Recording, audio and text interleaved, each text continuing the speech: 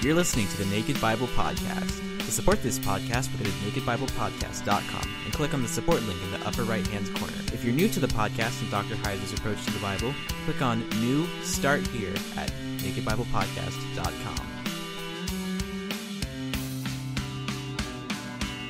Welcome to the Naked Bible Podcast, episode 194, Hebrews chapter 9. I'm the layman, Trey Strickland, and he's the scholar, Dr. Michael Heiser. Hey, Mike, you getting cold yet? Is it cold up there? It is. In fact, I'm doing this episode from my garage, so anybody who watches the live stream knows that it's cold in here. So I'm feeling it. I'm feeling the pain even as we do this. Do you have your gloves on? I don't have the gloves on. I made fun of you, just for audience sake, for you wearing gloves in Boston while you were driving because it was cold. But yeah, I didn't think it was cold enough. That's what gloves are for. But are you had gloves for when it's warm? Did somebody say, "Hey, when it's warm, let's make these thing called gloves"? You know, it just kind of look like racing gloves when you had them on when you're driving. So I don't know. It's foreign to me because it doesn't get that cold here in Texas. So I mean, it does, but not glove cold wearing. I guess. I don't know. Well, those actually had a hole in them, so that's the one thing I asked my wife for Christmas this year, a good pair of leather gloves. So there you go. Just thought I'd throw that in.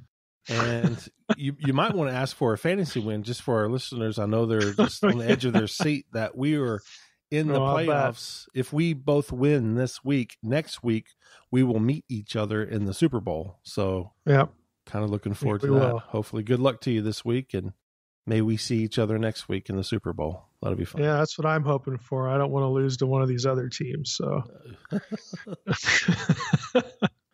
I don't want to lose at all, but especially not to somebody who has a worse record than I do. I hear that. Well, all right, Mike. Well, yeah, let's get into some things that really are important, like the Bible. Yeah, there we go. We'll pull ourselves away here. So we're in Hebrews 9 this time for this episode. And it starts off, kind of, I won't say boring, but just sort of routine. It's a listing of tabernacle furniture. Well, let's just jump in and I'll read the first 5 verses. There actually are a couple of interesting things in here, believe it or not.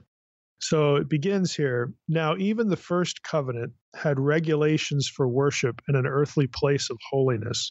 For a tent was prepared, the first section, in which were the lampstand and the table and the bread of the presence.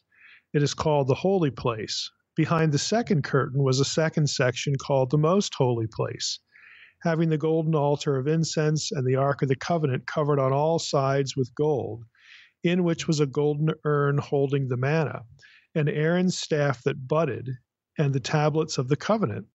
Above it were the cherubim of glory overshadowing the mercy seat. Of these things we cannot now speak in detail. And of course, you might be saying, well, that's a relief. I don't want to go back and just, talk about all that furniture.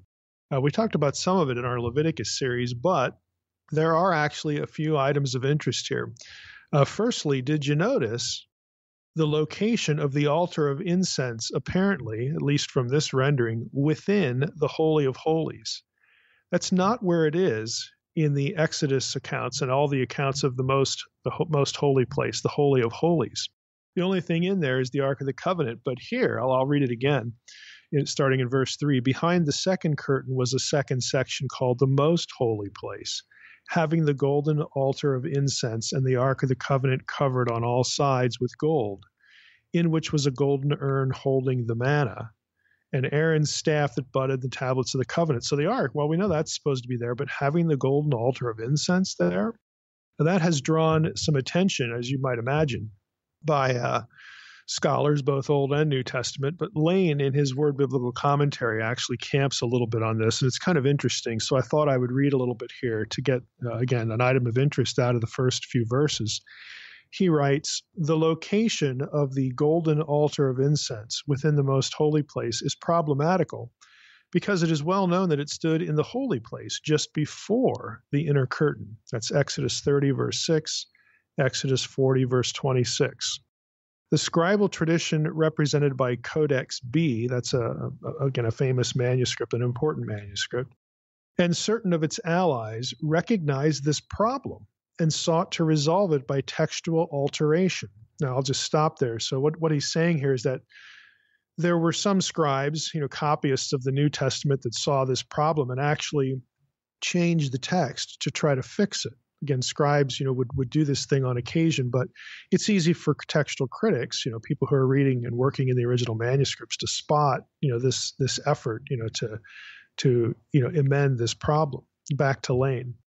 In the course of Israel's subsequent history, the golden altar was placed within the inner sanctuary. Now, that's 1 Kings 6:20 and 22. Let me read that. The inner sanctuary was 20 cubits long, 20 cubits wide, and 20 cubits high. And he overlaid it with pure gold. He also overlaid an altar of cedar. And in verse 22, and he overlaid the whole house with gold until the house was finished. Also the whole altar that belonged to the inner sanctuary he overlaid with gold. So there's an apparent change of positioning when you get to the temple. But the reason this is an issue is because up until this point, the writer of Hebrews has been talking about the tabernacle. Okay, so there's an issue here. So back to Lane. Again, in the course of Israel's subsequent history, the golden altar was placed within the inner sanctuary, and one source nearly contemporary with Hebrews reflects that liturgical tradition. That's from the second apocalypse of Baruch. And again, there's a cross-reference between chapter 6 and verse 7 of that pseudepigraphical text and Revelation 8:3, which mentions again that this golden altar before the throne. Again, you might have wondered about that if you're ever reading through Revelation. Well, the throne of God, of course, in the temple context, is going to be the ark. The ark is his footstool or his seat, depending on which historical situation you're in. But Revelation has this altar there as well. So Lane is offering that as a cross-reference to this pseudepigraphical tradition that apparently reflects a bit of a change in positioning in 1 Kings 6. But again, we're talking about the tabernacle here in the context of Hebrews, which is why, again, this draws attention. Back to Lane. The ceremonial prescriptions for the Day of Atonement, however, plainly indicate that this altar was located in the holy place. Again, not the Holy of Holies. He's referring back again to the Torah descriptions of the tabernacle. And this is confirmed by sources contemporary, again, with Hebrews, sources that are contemporary with the book of Hebrews who are commenting on the Torah, on these Exodus passages and Leviticus 16 and whatnot. So it's pretty clear, again, if you're talking about the tabernacle, that this altar doesn't belong in the Holy of Holies. But nevertheless, the wording of Hebrews 9 at this point suggests that's where it is. Now back to Lane again. He says the description in verse 4, this I find interesting, corresponds to the Samaritan Pentateuch recension of Exodus. I'll stop right there. Remember, again, when we talk Old Testament textual criticism, and we did a whole episode on how we got the Hebrew Bible, most of the time that you talk about the transmission of the Hebrew text, you're talking about the Masoretic tradition and the Septuagint, the Hebrew base that is lying underneath or from which the Septuagint was translated. But there was this third one, the Samaritan Pentateuch. It's just the Pentateuch like it sounds. It's a third different textual tradition, and they're all witnessed among the Dead Sea Scrolls. So they all hit the same chronological wall. There's no one older than the other. They all hit the wall at around 3rd century BC. So in this case, you actually have what's found in the book of Hebrews reflects the Samaritan Pentateuch text. Back to Lane. So the description corresponds to the Samaritan Pentateuch recension of Exodus, in which Exodus 30:1 through 10 is inserted between Exodus 26:35 and 36.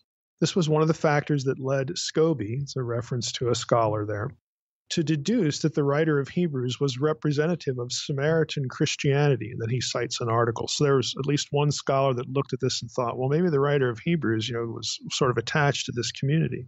Back to Lane. The correspondence should be seen rather as evidence of the variety of text types in existence before the standardization of the Masoretic text.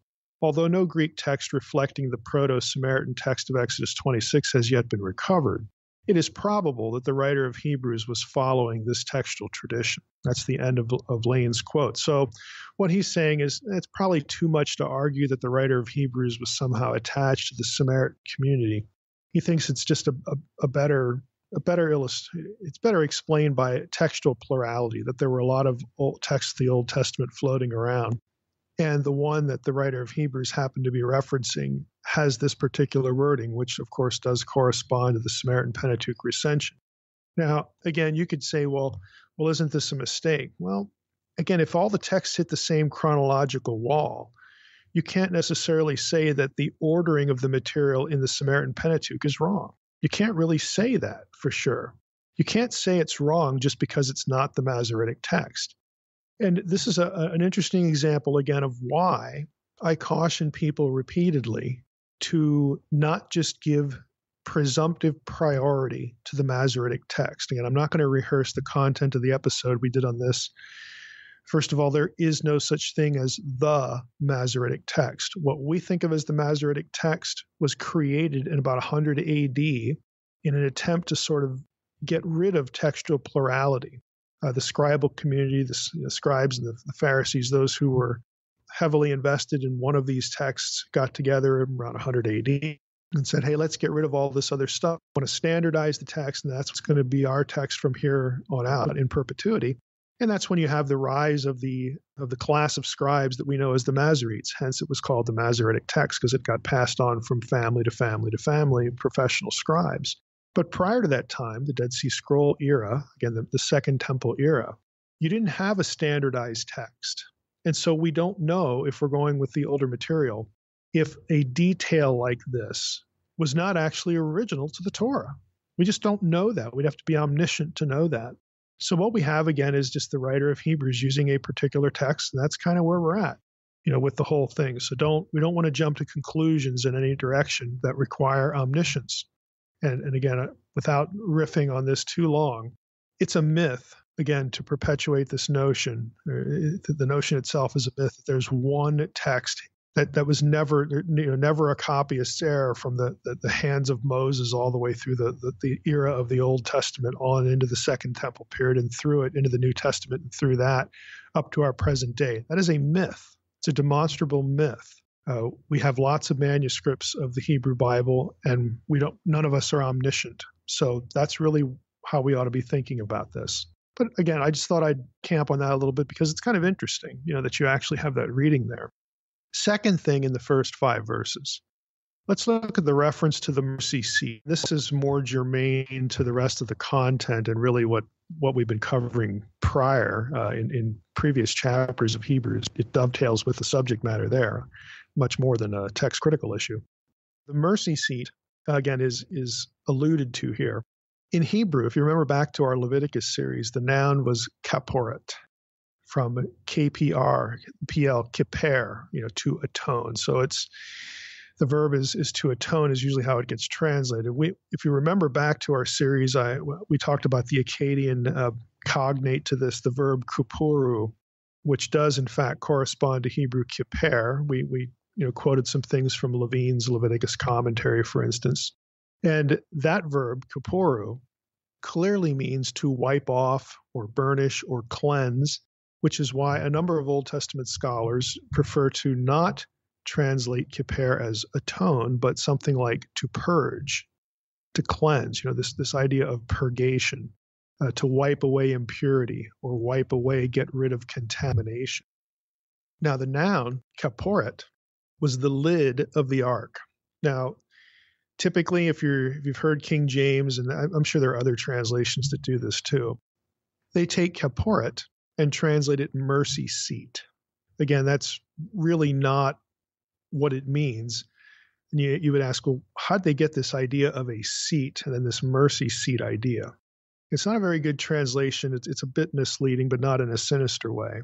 It's only later with recall Unseen Realm perhaps, or maybe you've run across this in some other source. It's only later with the giant cherubim in the temple that Yahweh is conceived as enthroned between the cherubim, making the lid of the ark sort of a seat, or in some passages, his footstool. At least he would be on top of it in a seated posture. Again, you get the giant cherubim that sort of forms the seat, which is positioned above the ark, and the ark becomes either the footstool or still the imagined posterior of the deity would still be above the ark. Now, that's the seated position clearly in the temple. In the tabernacle, you didn't have the giant cherubim. You just had the ark.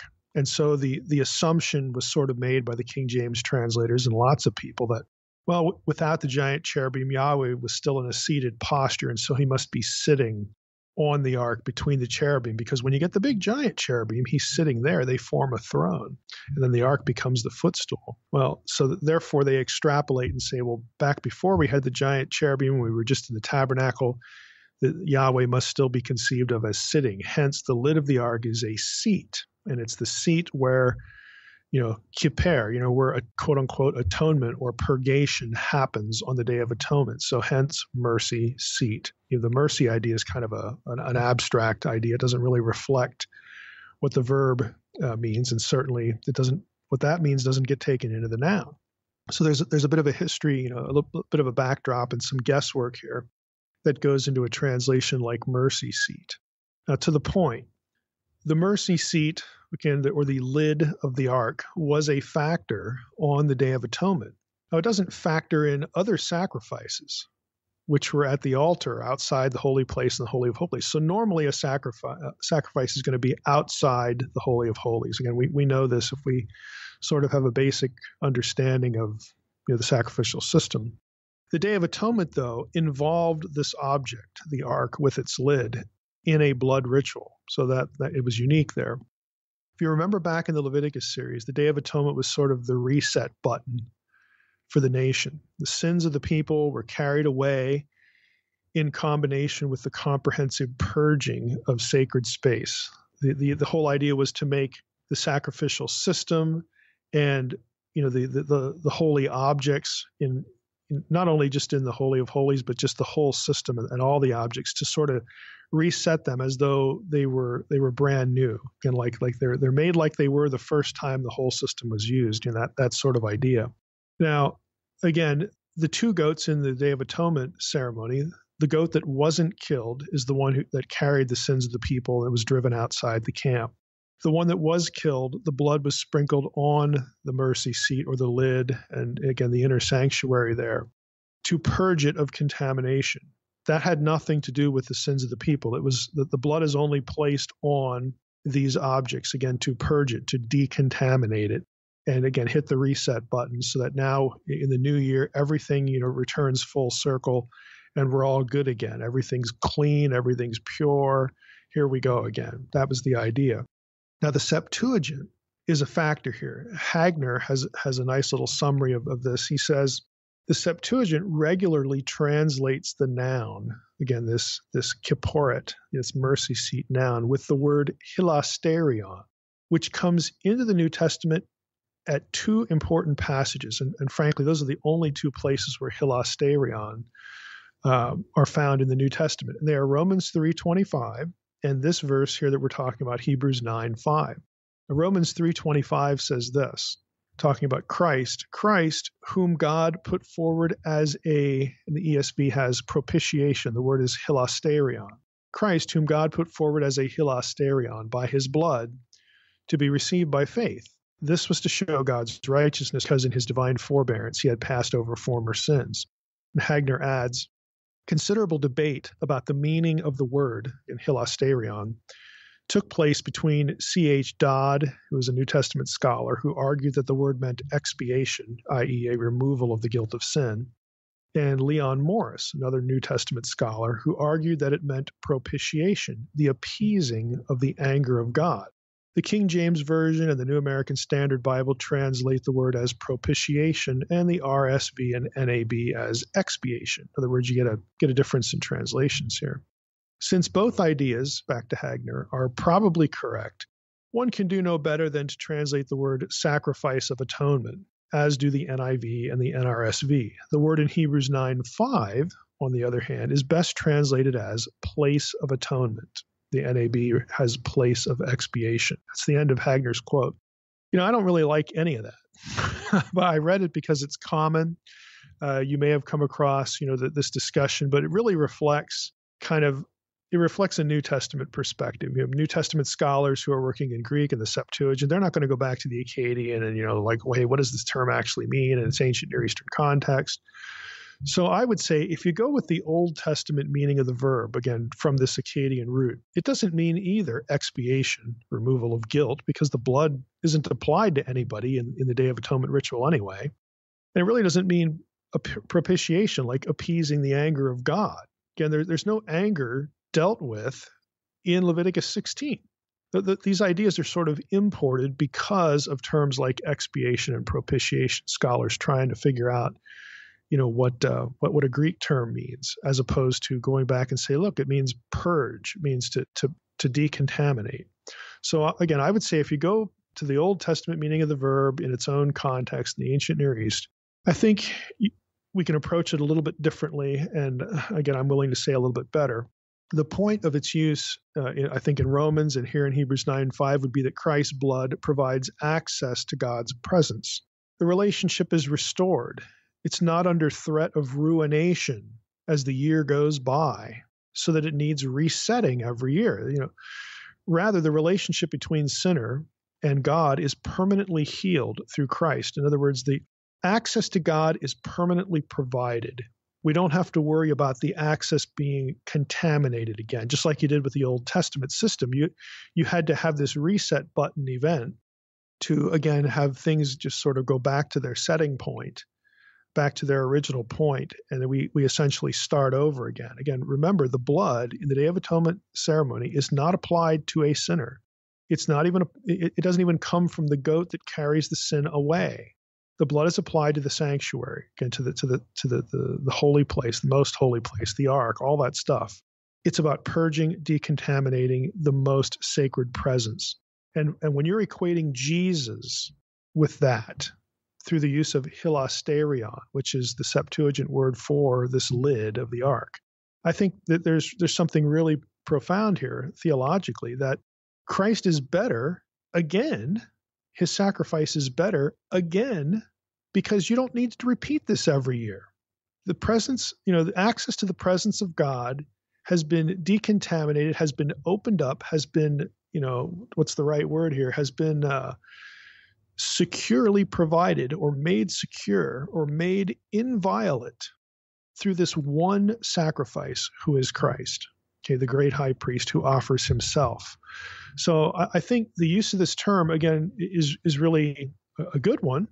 It's a nice one. It's a very theologically pregnant one because of this notion of what happens on the Day of Atonement.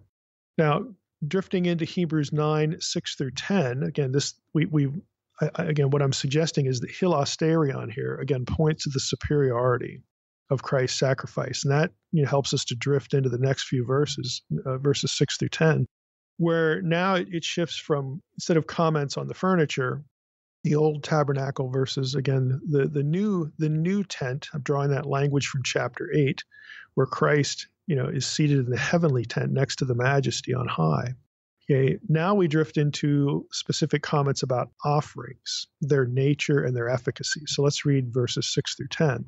The writer says, "These preparations having thus been made, the priests go regularly into the first section of the tent, tabernacle, performing their ritual duties. But into the second section, only the high priest goes, and he but once a year, and not without taking blood, which he offers for himself and for the unintentional sins of the people." Again, reading a little bit, this is me now, there's a conflation there between the sort of collective sacrifices of the sacrificial system, because they were for people and unintentional sins. That's not actually what's going on in the day of purging, the Day of Atonement, because again, the sins aren't applied to anyone.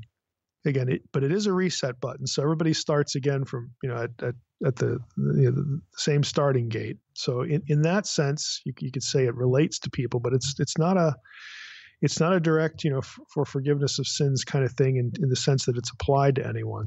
But he kind of conflates the whole system here with the high priest. And again, I think the reason he's doing that is because it's a start over event. So back to verse 7. Into the second section, only the high priest goes, and he but once a year, and not without taking blood, which he offers for himself and for the unintentional sins of the people. By this, the Holy Spirit indicates that the way into the holy place is not yet opened as long as the first section is still standing, which is symbolic for the present age. According to this arrangement, gifts and sacrifices are offered that cannot perfect the conscience of the worshiper, but deal only with food and drink and various washings, regulations for the body, or for the flesh, the word there is sarx in Greek, imposed until the time of Reformation. So that's verses 6 through 10. Now, what the writer's doing here is he's setting up another comparison to the offering and priesthood of Christ, and that he's going to make the comparison sort of in force in verses 11 through 28. But verses 6 to 10 are kind of a setup for what's going to follow in verses 11 through 28. So I want to focus our discussion here, and then we'll read through verses 11 through 28 in light of some comments here. It's interesting, just to sort of start off here with a bit of a random one, but I think one that kind of contextualizes the rest of the comments we'll make about verses 6 through 10. In verse 8, you have this comment. I'll just read it again. By this, the Holy Spirit indicates that the way into the holy places is not yet opened as long as the first section is still standing. Verse 9, which is symbolic for the present age, blah, blah, blah, blah, blah. What you actually have here is sort of an inspired side note, an inspired editorial comment about the writer's apparent view of inspiration, the inspiration of his own writing. In other words, the inspiration of his own teaching. He's saying the Holy Spirit is speaking through me to tell you what this stuff meant. Which, again, if you're into bibliology, if that's one of your big theological interests, this is an interesting verse because the writer apparently is conscious that the Spirit of God is giving them or dispensing or using them, is probably a better way to say it, to produce revelation that, again, God approves of. And this whole notion of inspiration. So the New Testament writer, again, has this side comment. And commentators will point out that the verb indicates here. Go back to verse 8 and just once again, by this the Holy Spirit indicates that the way, the holy place is not yet open. Indicates there is a present participle. And so the grammatical observation many commentators will make from that is that this interpretation of the sacrificial system that the writer of Hebrews is engaged in, and again, he's very conscious that the Holy Spirit is guiding him in what he says, that it's ongoing. It's not going to change. This is a transition into this future time. And since Christ's offering was eternal, the writer of Hebrews has already covered that. Since it satisfied God, he's already covered that. Since Jesus, after he sacrificed himself and rose from the dead and ascended, he's seated at the seat of rulership and also the seat of eternal, perpetual intercession, and he's already covered that. This is now the new reality. This is the new, ongoing, not going to be changed reality. So again, the grammatical observation is worth making. Now, the phrase, the way into the holy place, and this notion about, let me go back to verse 8, again, the way into the holy place not yet open for as long as the first part of the tabernacle is still standing, which is symbolic for the present age. Again, this notion of being in this transitional period. Guthrie takes this phrasing and he comments as follows. He says, what is specifically said to be signified is that an obstacle bars the way into the Holy of Holies, this whole other section of the tabernacle, and thus into the presence of God. Let me just stop there. Remember, think of the Old Testament system that not only couldn't the average person get into the Holy of Holies, but none of the priests could either. Only the high priest could go there once a year. So this is an obstacle to the direct presence of God. Back to Guthrie. The way into the sanctuary must here be the inner sanctuary as compared with the outer tabernacle. The words, as long as the outer tent is still standing, seem to mean as long as approach is dependent on Levitical type ceremonies, which barred all but the high priest from access to the presence of God, and even him for all but one day in the year. The words in parentheses, which is symbolic for the present age, that's the parenthetical thought there from Hebrews 9, gives some indication of the writer's approach to the whole Levitical system. It was a figure, parabole, Guthrie notes. It was therefore suggestive of deeper truths than it was itself able to fulfill. Moreover, its symbolic purpose seems to be limited to the present age, by which the writer seems to be contrasting it with the future age. He notes here Hebrews 6:5. Let me just read that verse to you. This is the verse that refers to having tasted the goodness of the Word of God and the powers of the age to come. So it's like an eschatological flavor. We're back to Guthrie here. So its symbolic purpose seems to be limited to the present age, by which the writer seems to be contrasting it with the future age. In the context of thought in this passage, the present age was that which prepared for the appearing of Christ, as noted in verses 11 and following, after which the symbol was fulfilled and therefore ceased to have any function. That's the end of the Guthrie quote. So in verses 6 through 10, you have the priests who are allowed to go regularly into the first section. They perform their ritual duties, but only the high priest can go into the second, and then only once a year. So you've got a bunch of obstacles to direct access to the presence of God. You have gradations of holiness. Again, even the high priest can go into the most holy place once a year. You have basically one shot, at this kind of access. Now that is designed to set up a contrast with Christ, again, whose priesthood we've been discussing since 4 or 5 chapters ago. I mean, Christ has provided this kind of access for everyone, not just year round, but forever. Okay, and so this is setting up another major point of contrast. Now we have one priest, one high priest, Jesus, who permanently is stationed in God's presence. He is the permanent mediator. He is the permanent intercessor. He is seated at the right hand of the majesty. Again, all these terms coming from earlier passages. The old sacrifices, quote, again to quote Hebrews 9:9, cannot perfect the conscience of the worshiper, unquote. But instead they deal with food and drink offerings and washings, again to quote the passage, regulations for the flesh or for the body. This points to Old Testament ritual being about access or restitution or decontaminating the sanctuary from defilement, and then in a very in a progressively limited way. In other words, with all these limitations, it has no permanent value because it has to be repeated. It's incomplete. It requires, again and again and again. Even the access to the most holy place once a year has to be repeated, once every year. Whereas with Jesus, none of that's the case. And not only is access eternal and permanent, 24/7, 365, forever and ever and ever, not only is that the case, to the writer of Hebrews, but what Christ did also covers or satisfies or addresses the conscience of the worshiper, where none of these sacrifices could. They were at best about unintentional sins and decontaminating a place, at best.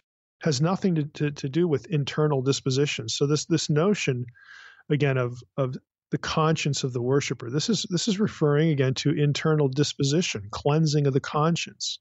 Your feelings, your mind, your heart. We would say, the Old Testament system didn't have anything to do with that, and the Old Testament system was operative. You quote again the last verse of Hebrews 6 through 10, or verses 6 through 10. The old system, it operated until the time of Reformation. It's a term that could be translated new order or new age. It's an unusual expression. It's found nowhere else in the New Testament. Now, Guthrie opines that it is akin to expressions like regeneration. Again, the time of Reformation, diorthoseos, new order, new age, Reformation.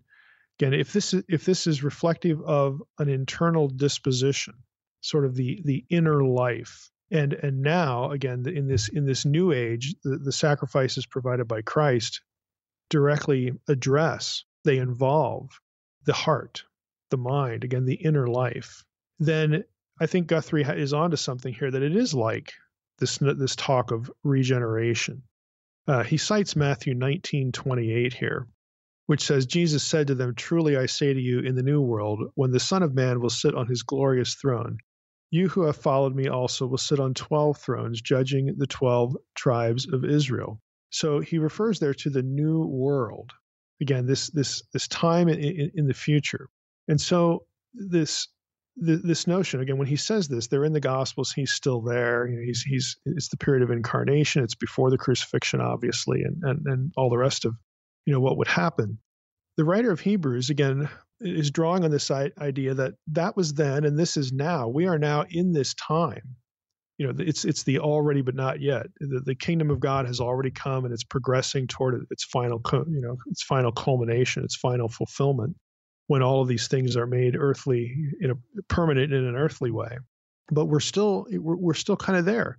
We are now again able to have a system, have a sacrifice, have a high priest, have a means of resolution or absolution, again, whatever terms you want to apply here, that apply to the inner life, that apply to our hearts, our consciences. Again, for the writer of Hebrews, this time had come, and he associates it with the work of Christ. They're already in this time when, we are not only, ruling with Christ, but we are also, we're members of his kingdom. But again, for the writer of Hebrews in this chapter, what that means is that we are cleansed from within. We are new creatures. We are new creations.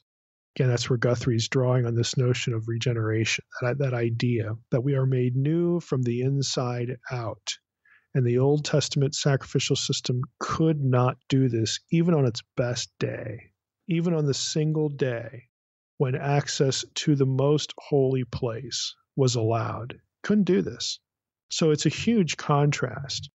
Now, in what follows in the chapter, verses 11 through 28, the writer sort of makes application of these ideas the rest of the way through the chapter, talking about, again, the tabernacle, the sanctuary, the sacrifices, all this stuff. Just listen to what he says in verses 11 through 28. I'm going to read through it and make some comments as we go. Verse 11 starts, "But when Christ appeared as a high priest of the good things that have come, then through the greater and more perfect tent, not made with hands, that is, not of this creation," in other words, the heavenly tent, the heavenly sanctuary, God's house, where Jesus is seated at the right hand of majesty. When Christ appeared as a high priest of the good things that have come, that through the greater and more perfect tent, he entered, verse 12, once for all into the holy places. Not only is he in the better tent, but he doesn't have to leave. He's not going to leave. It's permanent.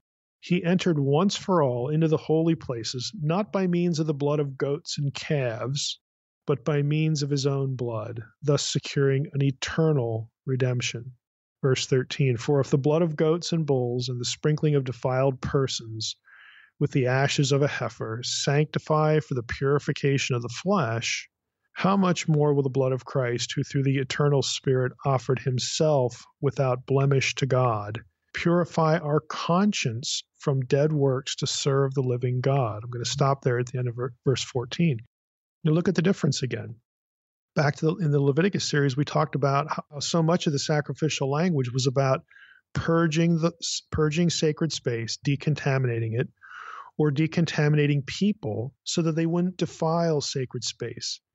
And what defiled sacred space? Well, what made a person sort of a threat to sacred space back in Leviticus? Some physical deficiency, some deformity, the loss of blood, loss of semen, the menstrual cycles, all these things are associated with the flesh. None of it was associated with the inner life, the inner mind, the heart, the conscience. And so the writer of Hebrews, this is easy pickings for him. I mean, now we're talking about, again, being renewed from the inside out. It is by definition inherently superior because it addresses the heart. It addresses the soul, okay, what Christ did, not just the outer body, the outer flesh. Now, it's interesting in verse 14, he says that Christ, through the eternal Spirit, offered himself without blemish to God to purify our conscience from dead works to serve the living God. It's interesting that he doesn't say that it was done to purify our conscience from sin. Now, that speaks still of inner transformation. It's actually consistent. Paul's new creation, regeneration, why does it fit? How does it fit? Because only God can do that. Only God can make any of us a new creation from the inside out. It's a deep, stark contrast to works, to trying to resolve an inside problem by behaviors or rituals that we do in our body, okay, with our body. So that's why that's the point of contrast. Our conscience is purified apart from dead works. Dead works couldn't pull that off. Okay, that's going through the motions, again, to use a modern phrase.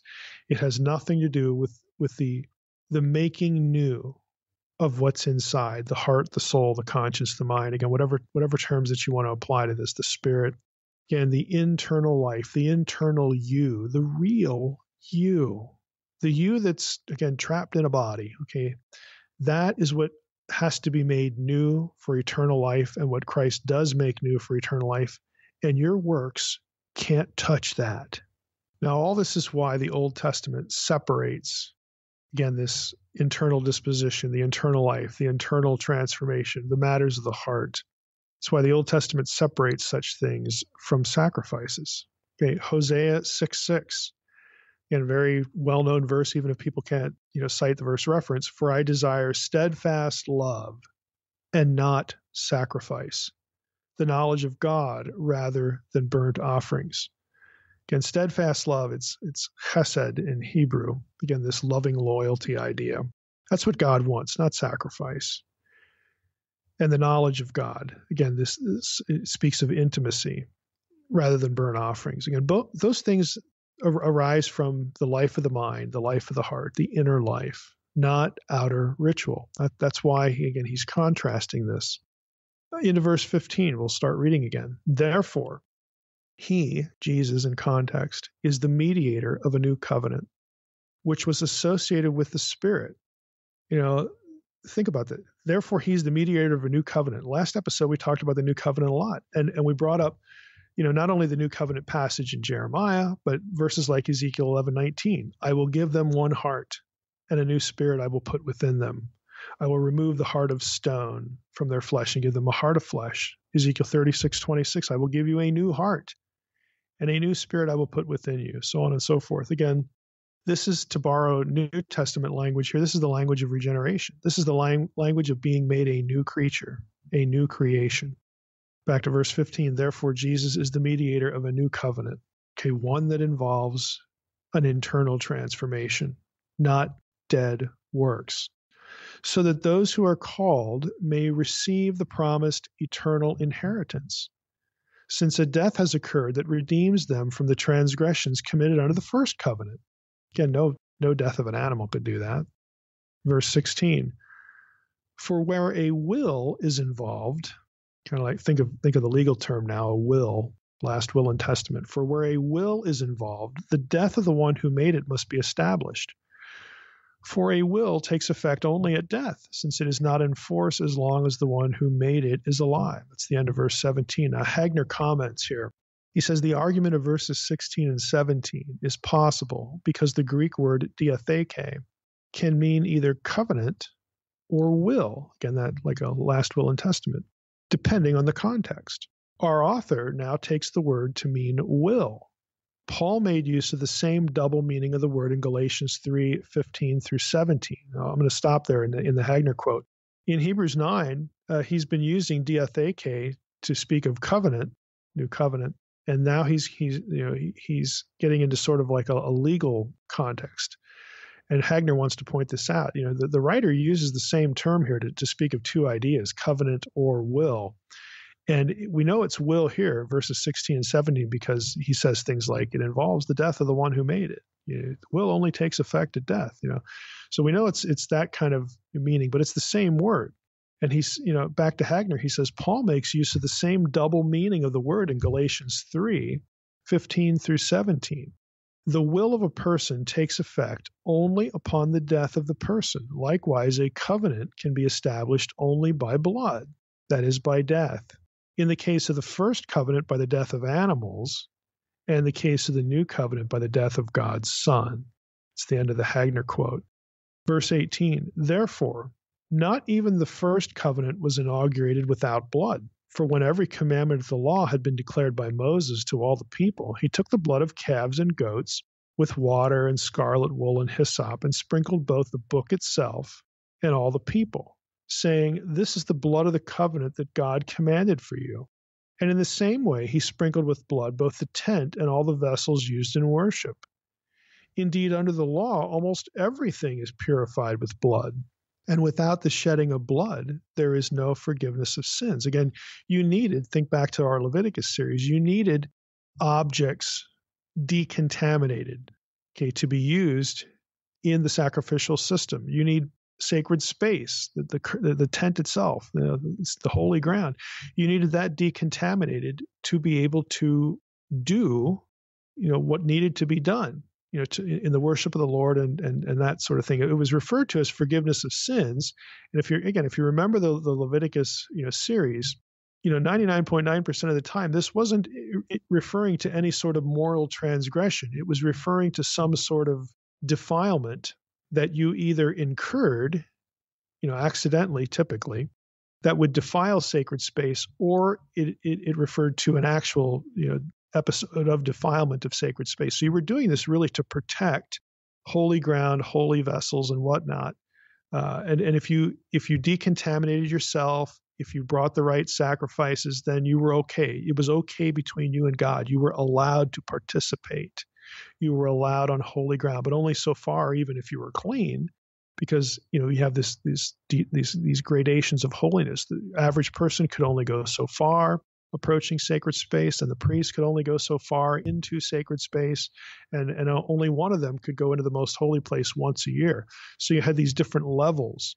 But most of the system was about protecting holy ground, protecting the vessels, making sure you didn't defile it. And the only way we can make sure you don't defile it is if you bring a sacrifice and then you're decontaminated yourself.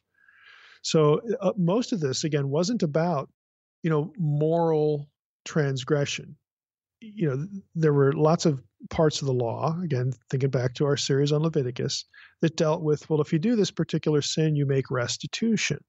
Restitution was the solution, and it would involve, some sacrifice so that, it's okay between you and God. God knows that you took care of this. You made restitution, so on and so forth. And then there were a lot of sins for which there was no sacrifice. It was either the death penalty or exile.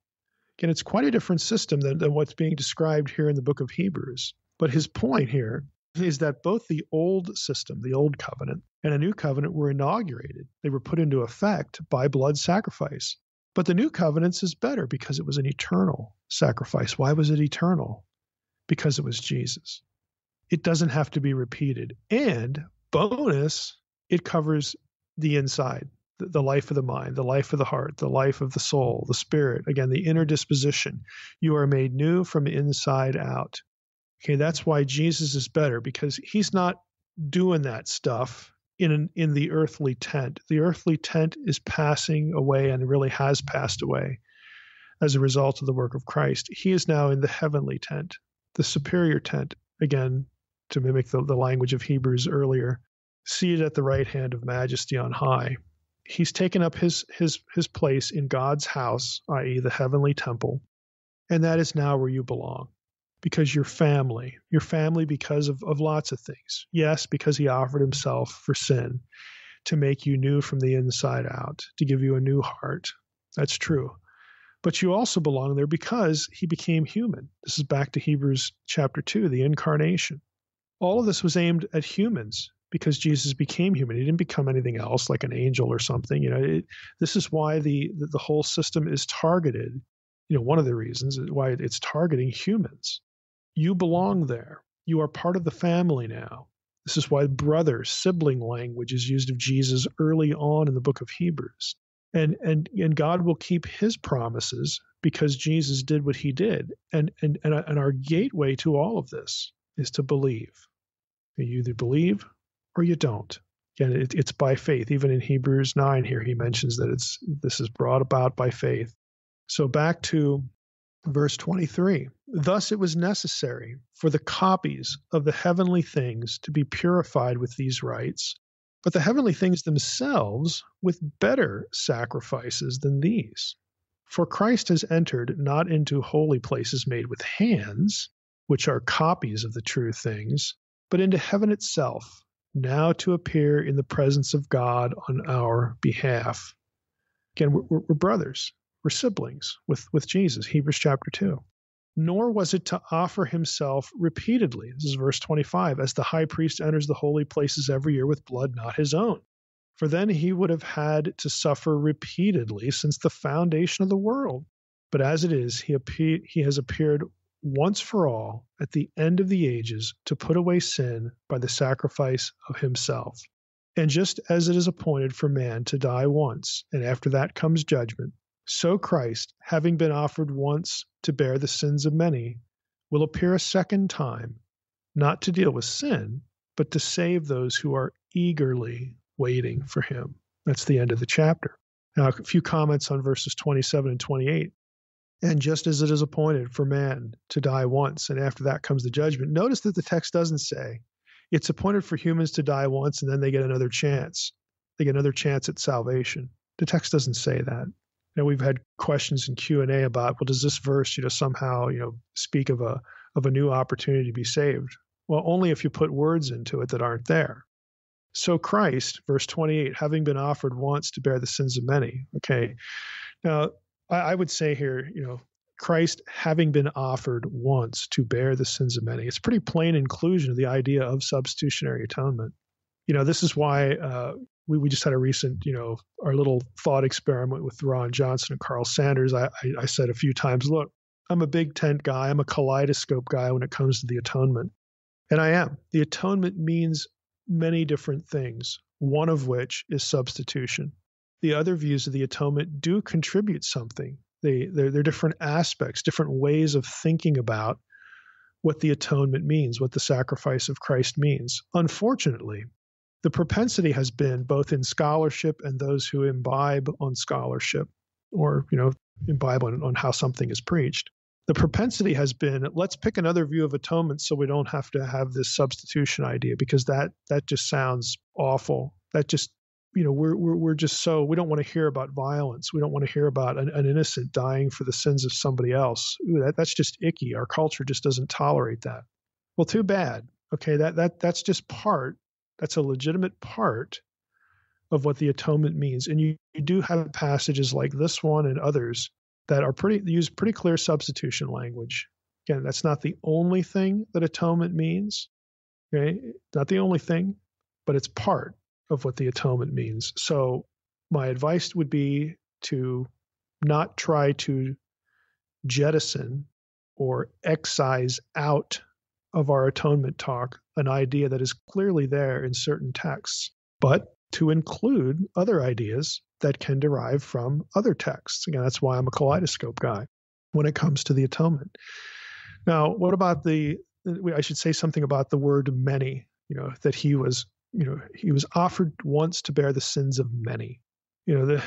There's obviously this gets into, the whole, limited atonement, Calvinistic, kind of talk and whatnot. I think Hagner has a nice little sort of segue, a little sidebar on this. I'm going to read it to you. And he says this: the word many in 928 should not be taken literally as limiting the scope of Christ's atoning death, as though some were not meant to be included in its benefit. This is unmistakably clear from this statement in Hebrews 2:9, so that by the grace of God he might taste death for everyone. Hebrews 2:9, it doesn't say many, it says everyone. Huper pontos. The word many, Hagner continues, probably is to be explained by its occurrence in Isaiah 53:12. Again, quoting the Septuagint, of course. He bore the sins of many, a passage understood in the early church as referring to Christ. Depending on the context, many is a Semitic expression that can mean all. Thus, for example, many in Mark 10:45, which says, "For even the Son of Man came not to be served, but to serve and to give his life as a ransom for many." Hagner says, many in Mark 10:45 very probably should be understood as meaning all. And then he has a cross-reference here to 2 Corinthians 5:14 and 15, which says, "For the love of Christ controls us, because we have concluded this, that one has died for all, therefore all have died. And he died for all, that those who live might no longer live for themselves, but for him who for their sake died and was raised." And then he also cross-references 1 Timothy 2:6, "who gave himself as a ransom for all, which is the testimony given at the proper time." So basically, what Hagner's saying here is the many can refer to all, and again, internally in the book of Hebrews 9:28 is there, and Hebrews 2:9 is there. By the grace of God, he might taste death for everyone. It's very clear. So what he's saying is that this is probably, again, another way of expressing the same idea, even though the word is different. And we shouldn't create a contradiction between Mark 10:45 and 2 Corinthians 5:14 and 15 and 1 Timothy 2:6. Hagner writes, the point is strikingly clear when the many of Romans 5:15 and 5:19 is compared with the parallel statement referring to all in Romans 5:18, right in between those two other verses. All and many are interchanged, is his point.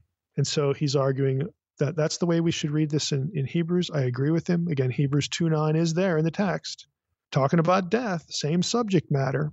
So that's really, again, how we should be thinking about this. Now, I want to wrap up with another thing that Hagner says. I think it's a good way to end our episode.